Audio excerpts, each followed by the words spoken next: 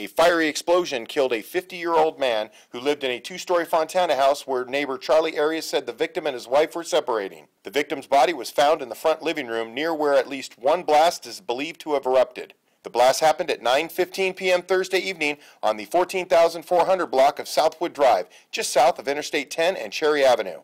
A sheriff's bomb and arson squad is investigating the cause. Arias, whose house was damaged by the blast, describes what he witnessed. Around 9 o'clock, and by 9:15 we heard a big explosion, and we heard two of them. One at 9:15 and another one at 9:18. We came out to come and take a look, and the house was already engulfed in flames. My neighbor's home. And then all the glass flying everywhere. We saw our home sustain some damage also as well. The front windows and some of the charred burning on the roof. And it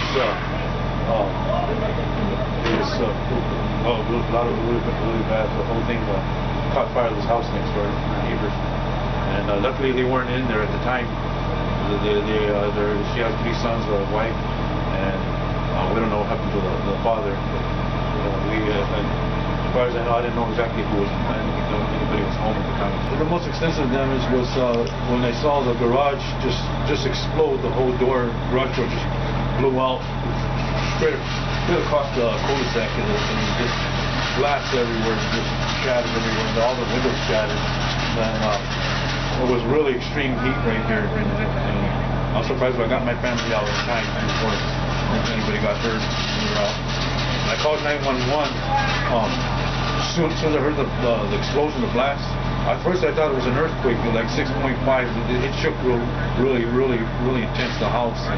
And I came out and I saw a fire, so I called 911 right away and told them to get down here quick. So it was engulfed in flames everywhere. They were really high, so they came down and they started turning it all off. I had to move my car out of there. I had a car real close. I had a chance to move it up, and I didn't know what any other more damage is going to happen.